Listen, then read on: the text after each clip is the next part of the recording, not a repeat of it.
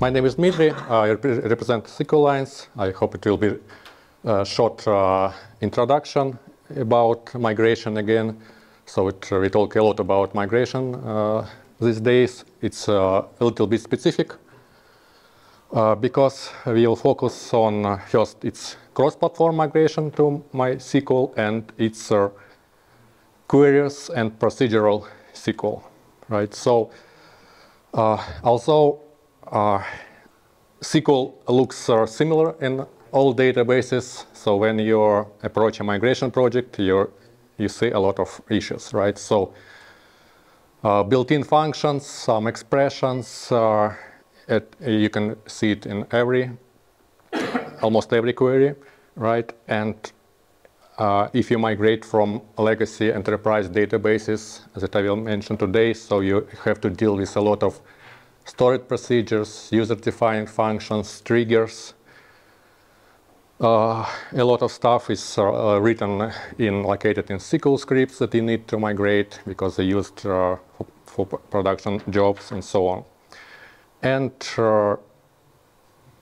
if we talk about SQL queries and differences like in expressions, in functions, if you start looking at stored procedures, yeah, it's completely different. So Oracle PL SQL, SQL Server Transact SQL, Sybase Transact SQL, and other languages. So it's not the same like you have in MariaDB, and you need to migrate.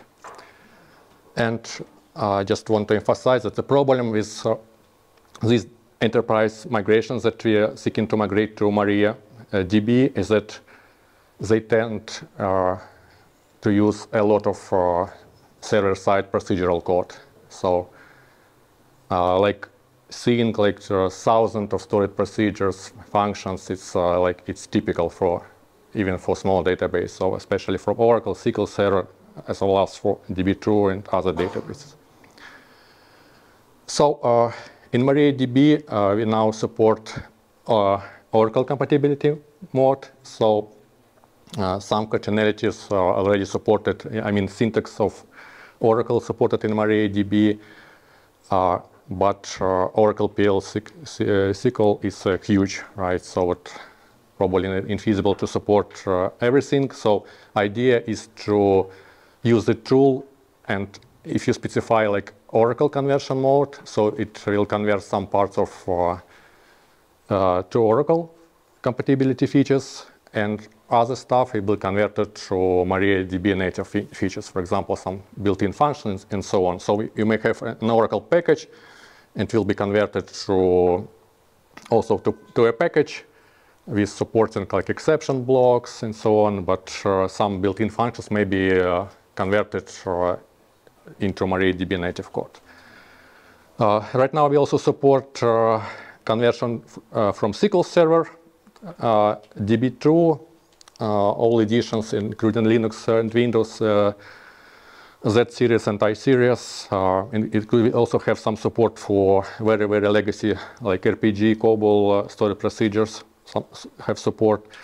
And also quite even more legacy systems like Sybase and Informix also supported. They are still quite widely used. For example, Sybase Adaptive Server is very popular like in financial institutions. Sybase SQL Anywhere is used by a lot of ISVs, companies who just have like own products with some sort of embedded, not embedded, but with some database that internally used by applications. They're seeking of migrating to other platforms, so they migrate, and also in Informix as well. Yeah.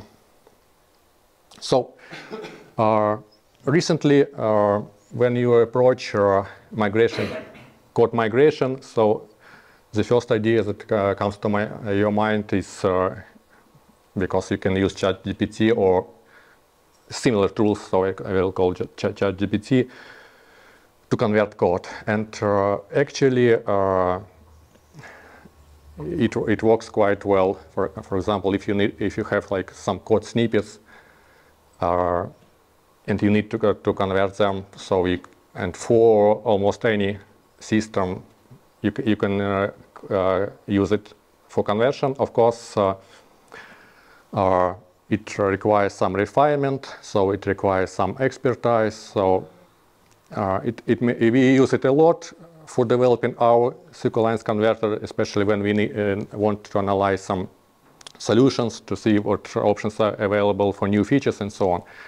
But it's still hard to use for the entire migration, right? So it's easy to convert code snippets, but not the entire database, right? Because you cannot afford working with some approximate conversions, right? So you need correct, exact conversions, and you need some deterministic approach. So you cannot afford that if you apply different models, you get different conversions. So if you try different versions, you can get different conversions. Of course, it's not works very well. But SQLines is quite similar. It's a very simple tool to use by DBAs, developers. So no like any EDS with some UI options and so on. And in our projects, so we rely on customizations. So it's not, to be honest, it's not like super magic tool that you can use and it convert any code to MariaDB. Of course, it's still migration is still complex and challenging topic. Of course, we migrate a lot of stuff, but still rely on some customizations, and they work very well because even if you approach a project like in customer says that we have like 10,000 of storage procedures to migrate, it's not always very scary numbers, because within a single project, so procedures are typically written in the same style, using the same coding approach. So it sometimes looks like just copy-pasted and with different logic changes. So it's quite easy to achieve a very, very good automation with some customizations that we do for ongoing projects that we already did for many customers. Our approach with this tool is just preserve like formatting, all other stuff in the original code. So you can quite easily to review code because sometimes few changes may be required, and it's not good if for example, you've given a query for code review and everything is changed, but actually just this small function name need to be changed. But as a developer, you need to review everything, and it's a big problem. We also use as much as possible this native conversion. And actually, a few words about Oracle compatibility mode. It's not like a layer of emulation on top of a native mode. So it's built into MariaDB parser. So it actually behaves as a native implementation. And we also use the same approach in our conversion, because like some tools, for example, like Amazon database conversion tool, can rely on emulation, right? So you have like SQL Server database, and you migrated it to MariaDB, and it still looks like SQL Server database. A lot of functions created, a lot of emulations to simplify migration, but it brings some huge problems for performance, because it relies on unnecessary user-defining functions. And for like native MariaDB developer, it's quite hard to recognize this SQL Server syntax, for example, and continue working with it, right? Anyway, so our major focus right now is migration testing. So because it's still a huge issue, a huge problem, because you can migrate SQL, and you probably even can create procedures, functions in a database successfully, but it's very hard to validate that they bring the same results. So today and yesterday there was discussion. So when even you migrate from MySQL to MariaDB or from Percona to MariaDB, so there is some risk that some code can behave differently. But you can imagine what is the risk if you like migrated from Oracle, from SQL Server, DB2 with completely different SQL syntax, and you can expect problems in almost everywhere. Like you can just example came to my mind. So you can take like substring function substr. You can think that what wrong can happen with this function, but you know that in for example, in Oracle, it can have negative start parameter, and for example, start from back that almost not supported everywhere, and just one example, right? So in simple function, but if you have complex expressions, for example, some like daytime arithmetics with complex expressions, so it's of course it's hard to validate if it provides the same results that goes through reports and applications and so on. So we are going to focus on validation more, no matter which tools are used, SQLines or maybe manual conversion, ChatGPT, so to validate conversion expressions from source SQL, target SQL in MariaDB.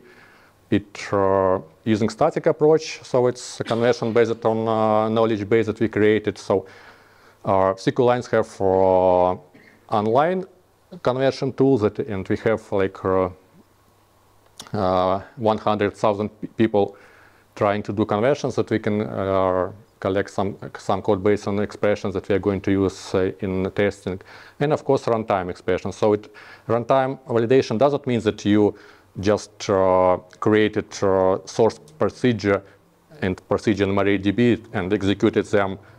We are going to extract all expressions that some statements and just try to validate and show you as many as possible issues that can be discovered, or vice versa. We can show that these expressions bring the same results. So because it's very critical for migrations, because you can easily migrate and produce some code, but to make sure that it's valid and produce results, it's a completely different story, right? Yeah, so we're going still working on this. Yeah, and just to finalize, so MariaDB team is going to introduce support for SQL Server compatibility mode. So we're going to also extend this tool to simplify this conversion. So if new features appear in MariaDB in SQL Server mode, so the tool will use them. And all other features that are not yet supported will be converted to native MariaDB, like this approach that you're using. Yeah, that's all from my side. And yeah, so just some information about tool and contact. Yeah, thank you so much. If you have any questions, so please ask. Okay. Could you ask how many have used SQLine? I have. Well, yeah. They use a great tool, and anybody who is making applications, look at it. Thank you.